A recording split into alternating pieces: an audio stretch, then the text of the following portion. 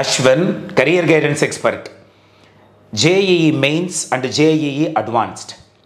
இந்தியாவில் இருக்கக்கூடிய தலை சிறந்த பொறியியல் கல்லூரிகள் என்று சொல்லப்படக்கூடிய Indian institutes of technology, national institutes of technology, Indian institutes of information technology, centrally funded technical institutions போன்ற மிகப்பெரிய பொறியியல் கல்லூரிகளில் சென்று படிப்பதற்கான என்ட்ரன்ஸ் எக்ஸாமினேஷன் இது. இந்த என்ட்ரன்ஸ் எக்ஸாமினேஷனில் எப்படி கிளியர் பண்ணுறது, எப்படி நல்ல மார்க் வாங்குறது, ஸ்ட்ராட்டஜியாக எப்படியெல்லாம் படித்தா நல்ல மார்க்குகளில் நம்ம ரீச் ஆகி ஸோ தட் நல்ல கல்லூரியில் நம்ம அட்மிஷன் வாங்க முடியும்னு சின்ன சின்ன நுணுக்கங்களையும் இந்த JEE என்ட்ரன்ஸ் எக்ஸாமினேஷனை பற்றி நம்ம கன்சிஸ்டண்ட்டாக நம்மளுடைய தமிழ்நாட்டு மாணவர்களுக்கு சொல்லிட்டு வந்துட்டுருக்குறோம். அதன் அடிப்படையில் இன்னொரு முக்கியமான புரிதல்கள் நம்ம ஸ்டூடெண்ட்ஸ் அண்ட் பேரண்ட்ஸ் கிட்ட மிஸ் ஆகுது. இந்த JEE என்ட்ரன்ஸ் எக்ஸாமுக்கு ப்ரிப்பேர் பண்ணுறோம், விடிய உட்காந்து படிக்கிறோம், எல்லாம் படிச்சுட்டு எக்ஸாம் என்று வரும் பொழுது அந்த என்ட்ரன்ஸ் எக்ஸாமினேஷனுக்கு உண்டான ரியாலிட்டியை தெரியாமல், இந்த எக்ஸாமை எப்படி அப்ரோச் பண்ணுறதுன்னு தெரியாமல் தோற்று போயிடுறாங்க. இதில் முக்கியமான விஷயத்தை இன்று நம்ம சொல்ல போகிறோம். அது எதிலிருந்து ஸ்டார்ட் பண்ண போகிறோன்னா, நீங்கள் எழுத போகிற கொஸ்டின் பேப்பர் டஃப்பாக வந்துருச்சுன்னா நான் என்ன சார் பண்ணுறது அப்படின்னு முதல் கேள்வியை உங்களிடம் வைத்தால் அதற்கான பதிலை தெளிவாக நீங்கள் புரிந்து கொள்ள வேண்டும் என்பதற்காகத்தான் இந்த வீடியோ. நல்லா கேட்டுக்கோங்க. ஜென்ரலாக JEE மெயின்ஸ் அப்படிங்கிறது எல்லாத்துக்கும் தெரிஞ்சது போல் ஜனவரியில் ஒரு தடவை, ஏப்ரல் ஒரு தடவை கண்டக்ட் பண்ணப்படுது. Session 1, session 2. ஒவ்வொரு செஷனுக்கும் 6 நாட்கள் ஒதுக்கப்படுது.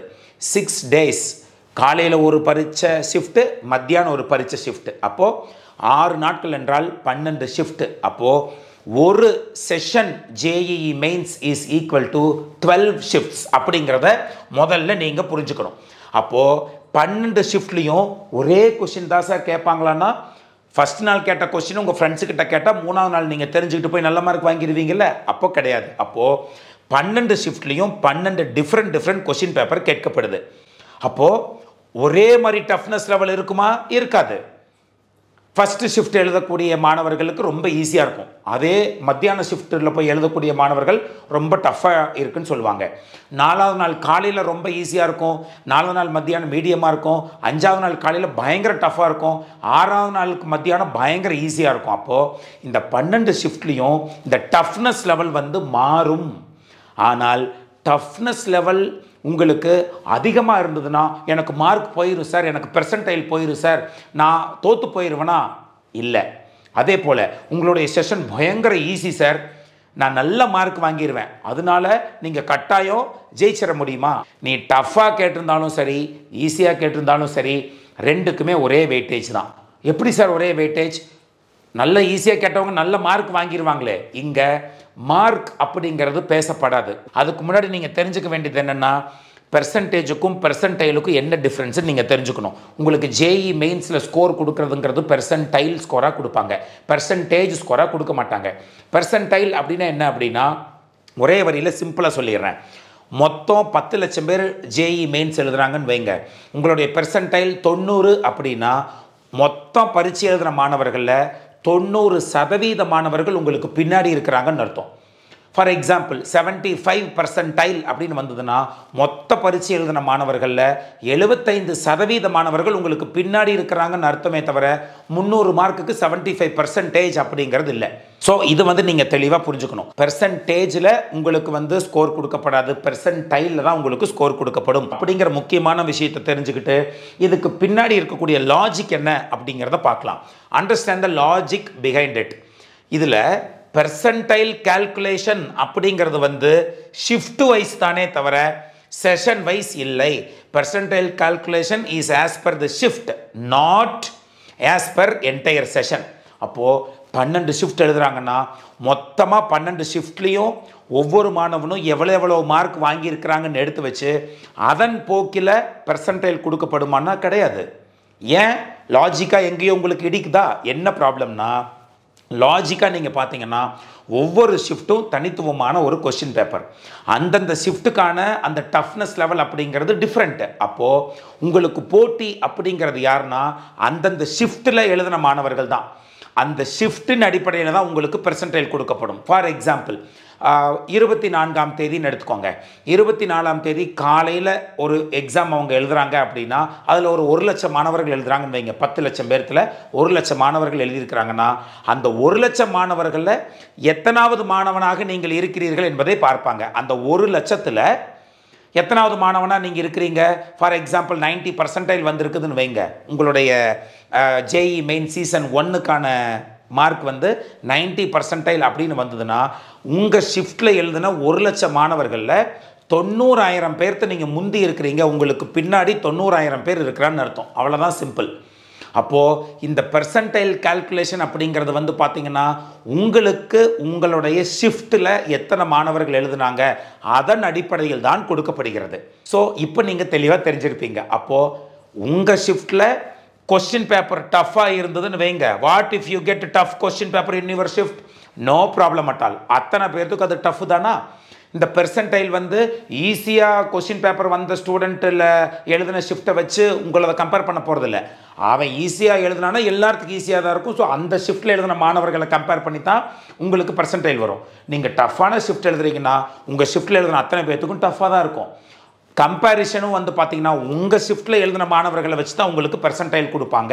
ஃபார் எக்ஸாம்பிள் இப்போ பாருங்கள், ஃபிசிக்ஸில் வந்து 86.48246167 அப்படின்னா இதில் நீங்கள் என்ன எடுத்துக்கணும்னா நீங்கள் எழுதின ஷிஃப்ட்டில் ஃபார் எக்ஸாம்பிள் 24ஆம் தேதி ஜனவரி மாதம் மாலை செகண்ட் ஷிஃப்ட் எழுதின மாணவர்கள் வந்து 1,00,000 பேர். அந்த 1,00,000 பேர்த்தில் 86.48246167 என்றால் அந்த 1,00,000 பேர்த்தில் 86,000 மாணவர்கள் உங்களுக்கு பின்னாடி இருக்கிறாங்கன்னு அர்த்தம். அவ்வளவுதான்.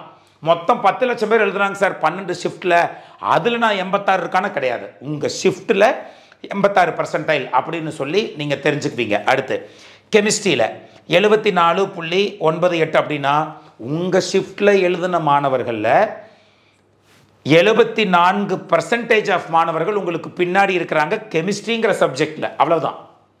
அடுத்து மேத்தமேட்டிக்ஸில் 91% அப்படின்னா உங்கள் ஷிஃப்ட்டில் எழுதின அந்த 1,00,000 பேர்த்தில் 91% ஆஃப் ஸ்டூடெண்ட்ஸ் உங்களுக்கு பின்னாடி இருக்கிறாங்க மேத்தமேட்டிக்ஸுங்கிற சப்ஜெக்டில். அவ்வளோதான் நீங்கள் புரிஞ்சுக்க வேண்டியதே தவிர.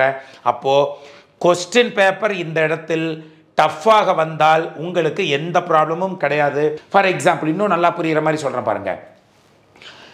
ஈஸி செட்டு எழுதின அந்த ஷிஃப்ட்டில் ஒருத்தர் 97% வாங்கிறதுக்கு 210 மார்க் வேணும் அப்படின்னா டஃப் கொஸ்டின் பேப்பர் வந்த செட்டில் 120 மார்க் வாங்கினாவே உங்களுக்கு 97% வந்துடும். அவ்வளோதான்.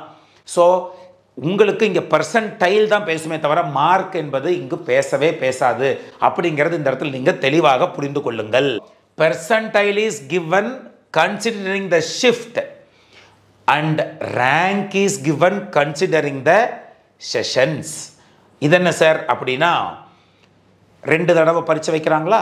ஜனவரியில் ஒரு தடவை, ஏப்ரல் ஒரு தடவை. இந்த இடத்துல மார்க்கை வரிசைப்படுத்த மாட்டாங்க. இப்போ வந்து 10 லட்சம் பேர் எழுதுறான்னு வைங்க. 10 லட்சம் பேர்த்தில் செஷன் 1ல் நீங்கள் 92% வாங்கியிருக்கிறீங்க, செஷன் 2ல் 94% நீங்கள் வாங்கிட்டீங்க. அப்போது எதை எடுத்துப்பாங்க? ஸோ 94% தான் உங்களுக்கு ஃபைனல் பெர்சன்டைல். எது ஹையஸ்ட்டோ அதை எடுத்துப்பாங்க. கரெக்டாக? ஸோ இந்த 94% அப்படிங்கிறது உங்களுடைய பெர்சன்டைல். இதே போல் வேறு மாணவர்களும் 2 ஷிஃப்ட் எழுதியிருப்பாங்க அல்லது ஒரு ஷிஃப்ட் எழுதியிருப்பாங்களா?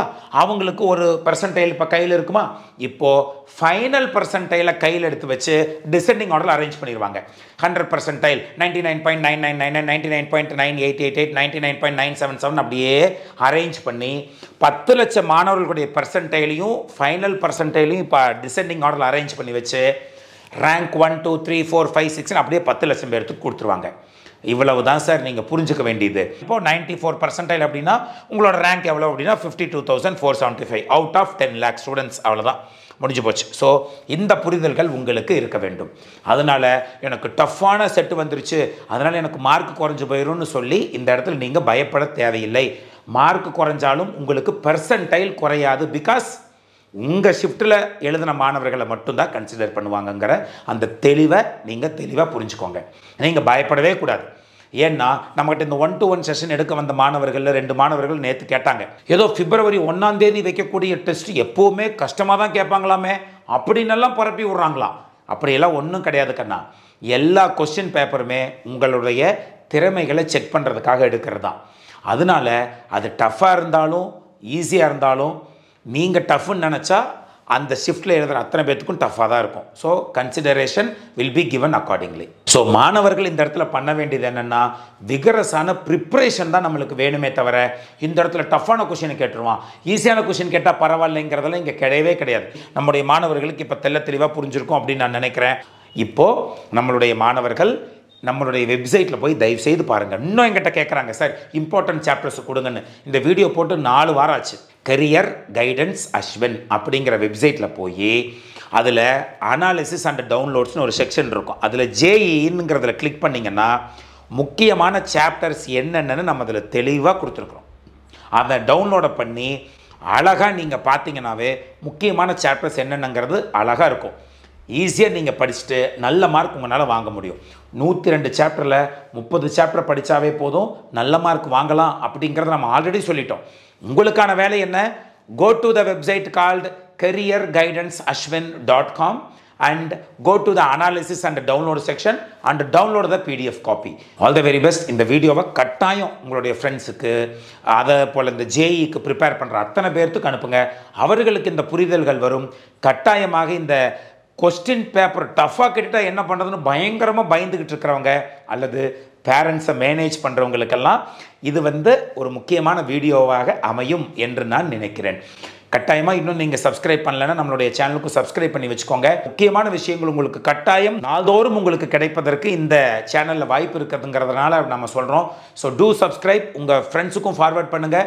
ஸோ தட் அவர்களோட லைஃப்பும் ரொம்ப ஃப்ரூட்ஃபுல்லாக இருக்கும் நம்ம நம்புகிறோம். ஸோ நெக்ஸ்ட் இன்னொரு இம்பார்ட்டன்ட் வீடியோவில் உங்களை நான் சந்திக்கிறேன். Until then, bye from Ashwin.